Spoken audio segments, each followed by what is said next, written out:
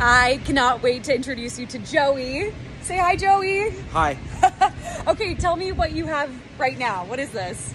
An all-wheel drive 2024 E-Wheels Nomad. Joey just got surprised with a brand new e-bike, all thanks to E-Wheels, a local Valley business who heard about Joey's story and stepped up and gave him this generous gift after Joey's bike was stolen. And it will have the front, it will have the rear basket, which remained at the scene of the crime. But if they come across my own bike, they should call 911 immediately. Okay. All right, Joey. Thank you, my friend. And also, be sure to follow me on Joey's Autism Adventures on Facebook and on Instagram. ABC15 reports.